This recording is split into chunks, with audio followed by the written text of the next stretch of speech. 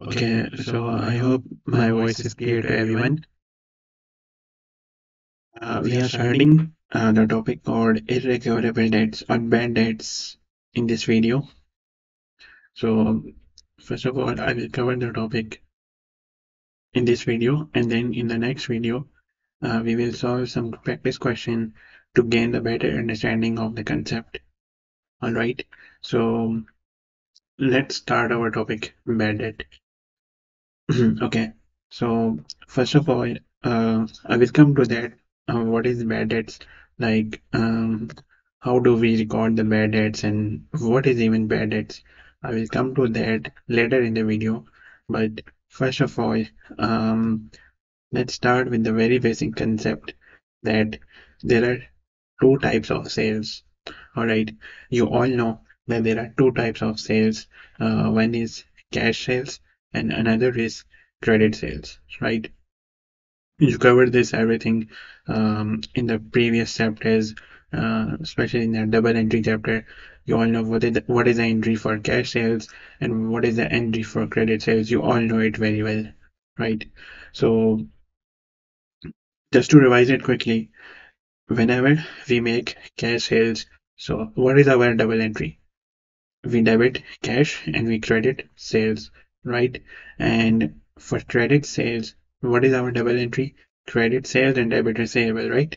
So I hope this is very clear to everyone. If there is some confusion in the double entries, it is very important to have the grip on the topic called double entry, because if you are not having the grip on this topic, you are going to face a lot of difficulties in this Badgett's topic as well as further in F3, further in financial accounting.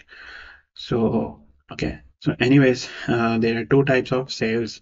Number one, it is a cash sale, debit cash and credit sales. It's a double entry. And number two, there is a credit sale, debit receivable, and credit sales, as you all know, right? And when you make a credit sale, obviously you will receive the cash from a credit customer in future. So whenever when the cash is received in the future, what double entry do you pass? You make the double entry debit cash, obviously because you are receiving the cash or debit cash, and you need to finish off the receivables now. So credit receivables. All right. So these are the entries, few entries, basic entries which you all need to know. All right. Okay, we will come to this later on. Age receivable analysis. What is the age receivable analysis? We will come to this later on. First of all, let's see what are bad debts. All right, bad debts. Okay, so bad debts are our expenses.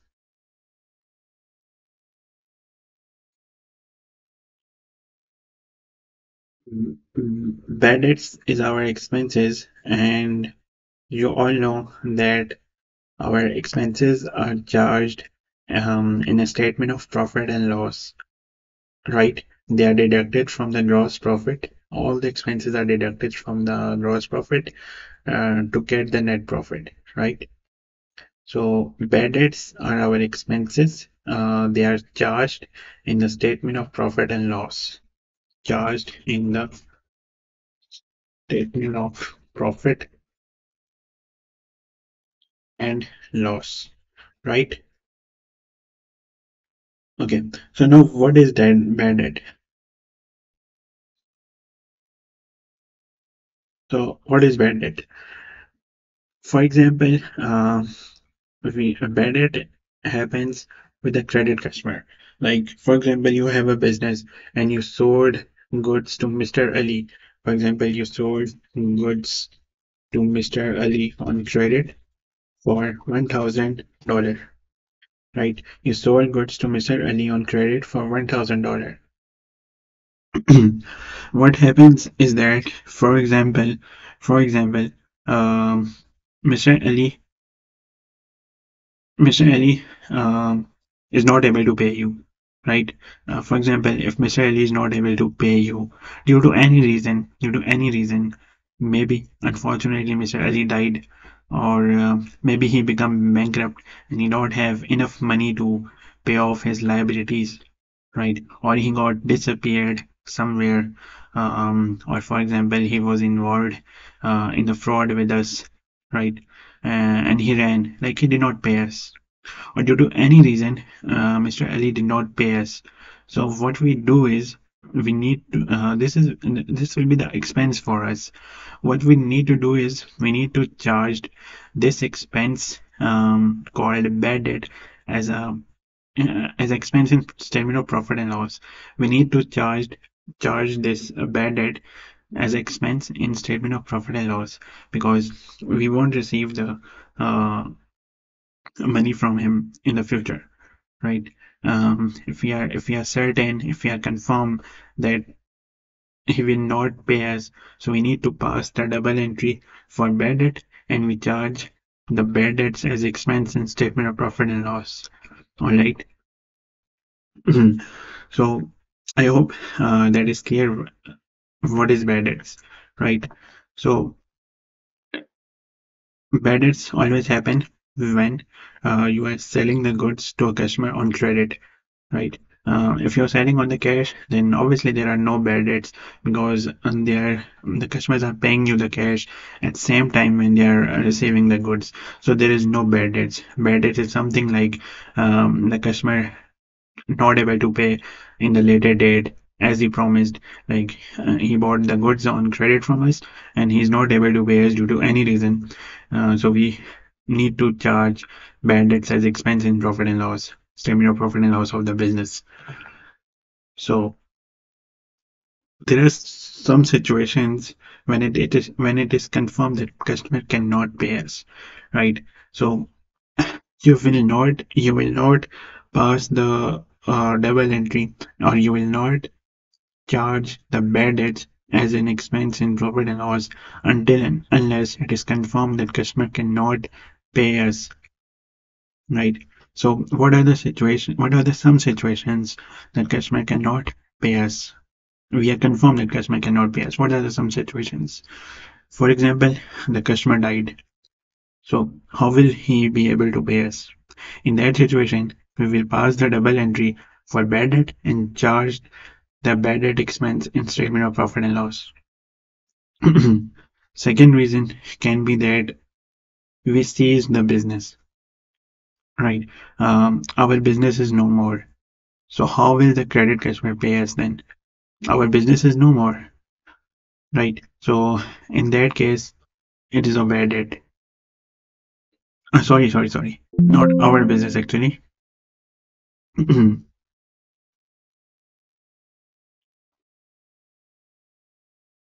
Just remove this point for now.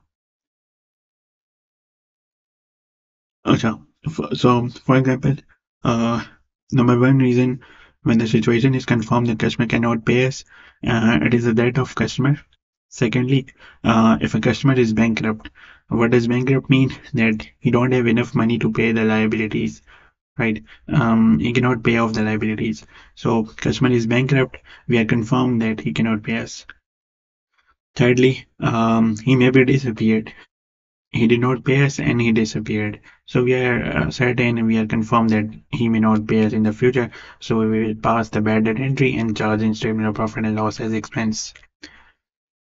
One more reason can be that he did the fraud with us and he won't pay us in future. If we are confirmed about that, we will pass the double entry for bad debt and charge in statement of profit and loss as expense. All right. So these were some situations that when the customer cannot pay us. All right. These are only the some situations. There may be other reasons too, but just to explain you, like at what time, at what situation we should pass the double entry for bad debts and charge in statement of profit and loss. So these were the some examples. All right. So whenever, as discussed, that whenever we are confirmed, we are certain that bad debts, we need to charge the bad debts So we pass the double entry debit, bad debts, and credit receivables. Why do we debit the bad debts? The reason is very simple. As you all know, the nature of the expenses are debit. Like ex you studied in the very first topic, double entry, that what is the nature of expenses? Expenses are always debited, right? So bad debt is our expense. So we debit bad debts and we will credit the receivables. The reason to credit the receivables is that, for example,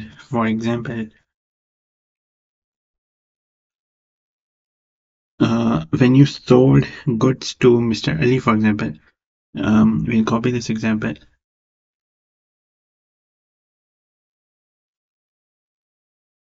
For example, you sold goods to Mr. Ali on credit for $1,000, right? So what double entry you made at the time you sold goods to Mr. Ali? Obviously you made the double entry receivable 1,000 debit and credit sales 1,000, right?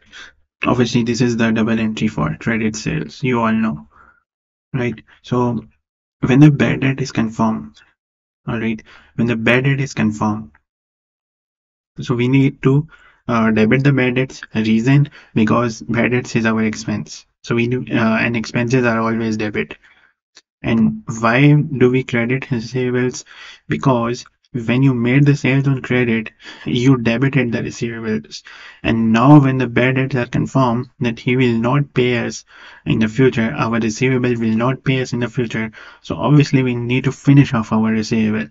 So now we credit the receivables by 1,000. All right. We need to credit the receivables to finish it off.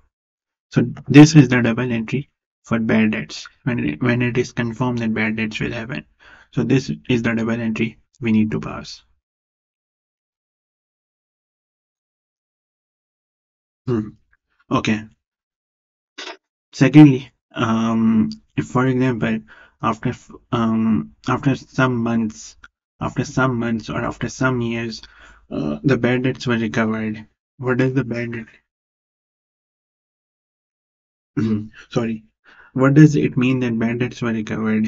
It simply means that, for example, in June, you made the double entry for bad debts. You charged the bad debts in statement of profit and loss as an expense. But in September, for example, the bad debts were recovered. The customer, for example, Mr. Ali, who got disappeared in June, but he came back in September and paid us the amount. He paid us the amount that he owes. So what will happen in that case? We need to finish off the bad debts now.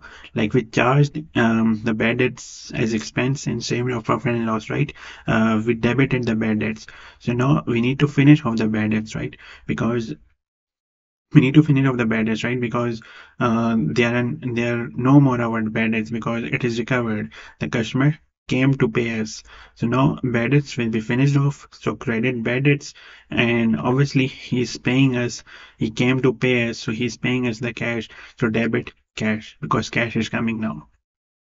Alright, so if the bad debts are recovered, what will be the double entry? We will finish off the bad debts we previously written off as an expense in statement of profit and loss. We need to finish it off, so we need to credit them and we need to debit the cash because we are receiving the cash from the Mr. Ali, whosoever is the customer. Alright, so when bad debts are recovered, this is the double entry.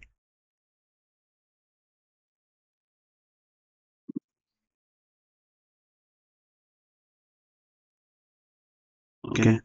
Now, for example,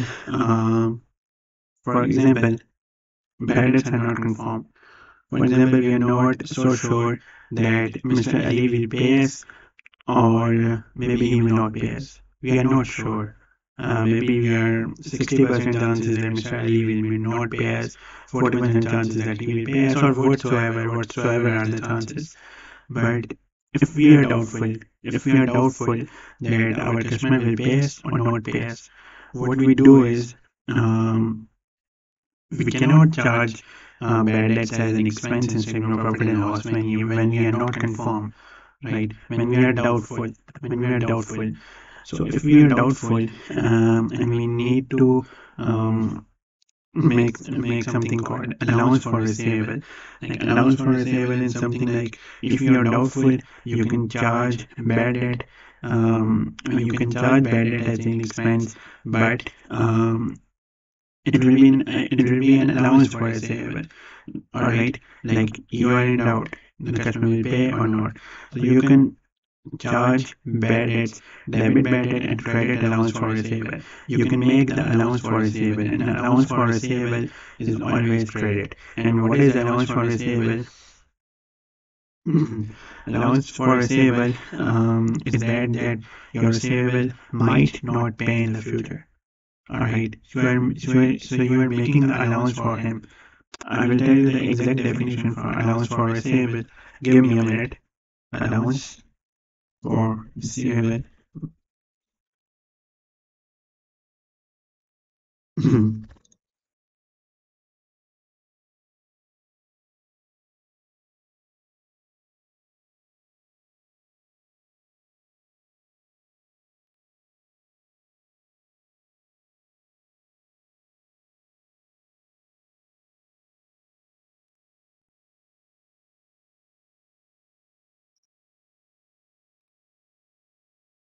Okay, so the actual definition of allowance for receivable is that it is the estimate of the management. It is the estimate of the management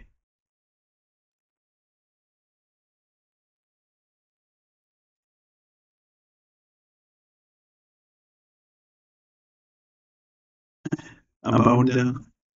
It is the estimate of the management about the receivables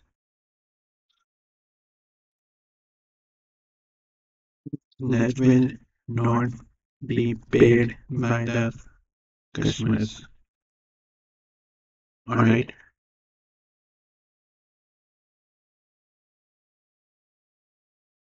So allowance for receivable is basically the estimate of the management about the receivable that will not be paid by the customers, right? Like like in simple words, that management is making the estimate that how many customers won't pay us. Maybe they won't pay us. We are not confirmed. If we are confirmed, then we will charge bad debt as an expense in profit and loss. But if we are doubtful, then we need to make an allowance for up to that amount. For example, we need to make we sold goods to Mr. Ali for 1,000, right? So we will make the allowance for 1,000. Like maybe he does not pay us, maybe. So debit will be bad debt and credit will be allowance for receivable. If it is a doubtful debt, if it is expected that he might not pay. Alright, I hope you got this one. Okay, so now next entry. Okay, so now what if you pass the double entry for doubtful debts, debit, bad debt, and credit allowance for receivable, but later at the later date you got to know that bad debt actually happened. So what will we do now? You already passed this entry, right, in the accounting records, but you got to know that bad debt actually happened. The customer did not pay us. Mr. Ali did not pay us. Actually did not pay us. First, it was only our expectation that he will not pay us, but now he did not pay us. So what we make the double entry now? We need to finish off the allowance for receivable. We charged previously, right? We charged allowance for receivable credit previously, but now we need to finish off the allowance for receivable because the bad debt had actually happened. So we need to debit the allowance for receivable and we need to credit the receivable. We need to finish off the receivables, right? If bad debt actually happened, so debit allowance for receivable and credit receivable. This is when you already made the entry for doubtful debts, and now you need to cancel that, and you need to cancel that. So you need to debit the allowance for receivable and credit the receivable, and you will make this entry when bad debts are confirmed. Bad debt actually happened, so you will make this entry now. Debit bad debts and credit receivables, right?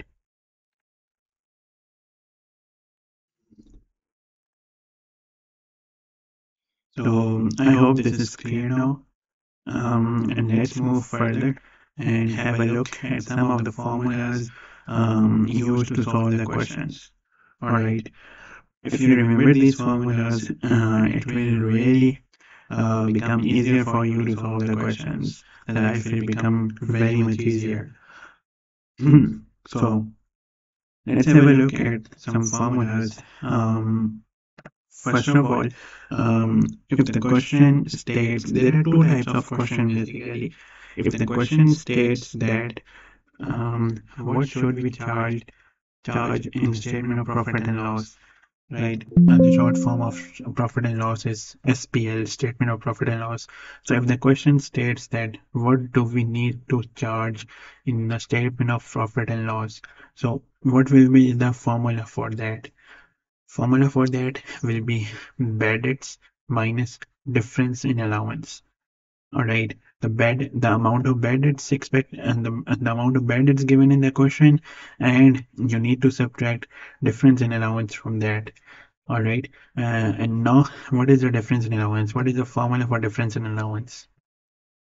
The formula for difference in allowance is opening allowance minus closing allowance. All right. The formula for difference in allowance is opening allowance minus closing allowance. You will get the difference in allowance, and you will subtract this from the bad debts, and you will get the answer what to charge in the statement of profit and loss. All right. And what is the allowance? We already discussed what is allowance for receivable, right? So opening allowance means that at the start of a year, the allowance we decided, the estimate that management made that these many customers can be doubtful to pay us, right? So at the start of the year, there is an opening allowance, and at the end of the year, there is a closing allowance, right? So there is the formula for difference in allowance. Okay. Lastly, for if closing allowance is not given in the question, if closing allowance is not given in the question, how do we calculate the closing allowance? We will subtract bad debts from receivables and multiply with the percentage of closing allowance given in the question. All right, like for I will repeat this. If the closing allowance is not given in the question, how do we calculate the closing allowance? Simple is that you will use the formula receivables minus bad debt inside the bracket and multiply that with the percentage of closing allowance that will be given in the question. All right. So this is the way you calculate the closing allowance whenever you are not given with the closing allowance in the question. All right. So this is what we use. These are the formulas that we use in the statement of profit and loss. If we are asked that what do we charge in profit and loss, so we will use these formulas and solve our questions. And trust me, if you remember these formulas, your life will really become easier, and you will be able to solve each and every question for bad debts. All right. And we will surely solve in the next video. We will solve some questions from the uh, kaplan or baby packet so that you can gain the better understanding. Secondly, in the same way, if the question states that what will be included in statement of financial position, right? In the same way, if the question states that what will be included in the statement of financial position, what will we do then? So first of all, we need to know that always and always net receivable will be included in statement of financial position. All right. Always we need to include net receivables in the statement of financial position. All right. So what is the formula to calculate the net receivables? The formula to calculate the net receivables is gross receivables minus actual bad debt minus closing allowance. All right. You will have the better understanding when we solve some questions in the next video. You will gain the better understanding of how to use this formula of the net receivables. I will explain you in detail when we solve the questions in the next video. So I do recommend that you watch my next video so that it is clear to you that what do this mean. All right. So okay. So the next thing that we need to know is the impact on profit and receivables if we decrease our allowance or we increase our allowance. All right. For example, we saw here we saw in this one, we saw that doubtful debts when were expected. We saw that we debit bad debt and we credit the allowance for receivable. We are making the allowance for receivable in this entry, right? So this means when we are crediting the allowance for receivable, this means that we are increasing our allowance, right? So whenever we will increase our allowance, it means that we are expecting that some customers may not pay in the future, right? That's what the increase in allowance means, right? That you are expecting that some of the customers will not pay us in the future. So, is this good or bad? You tell me, is this good or bad? Obviously, this is bad. If you are expecting that some of the customer will not pay us in the future, obviously this is bad for the business. So increase in allowance is always bad for the business. And whenever we are increasing the allowance, obviously it will reduce the net profit of the business, and our receivables will decrease. Right? Whenever we are making the allowance for receivable, obviously it is expected that our net profit and receivable will decrease. In the same way, if the allowance for receivable is decreasing, like we saw, um, if the allowance for receivable is decreasing, it's exactly opposite to that one, that our net profit will increase and the receivable will increase. All right. So this is the short concept that we sorry, this is the short concept that we need to know. And lastly, there is something called age receivable analysis. We need to know that only the concept of age receivable analysis. We do not need to go in the detail of age receivable analysis. And it is only the theory, small theory. Not and you do not need to perform calculations for age receivable analysis. Only you need to know that what is age receivable analysis. So in short, what is age receivable analysis is it is at the keeping the track of credit customers. Like for example, you have a business, you have your own business. There are many credit customers of the business, right? There are many credit customers. So you need to keep the track of them, like who is paying within a given time and who is not paying within a given time. So that's all is called keeping the track of credit customers. For example, there are two customers. There is a customer named Mr. Umar and there is a customer named Mr. Saad. We made sales to Mr. Umar for £5,000 and we made sales to Mr. Saad for £4,000. All right. So, and we allowed them, and we allowed Mr. Umar 50 days and we allowed Mr. Saad 70 days to pay the amount they own, right? They owe, sorry. We allowed Mr. Omar 50 days to pay the amount. We allowed Mr. Saad 70 days to pay the amount.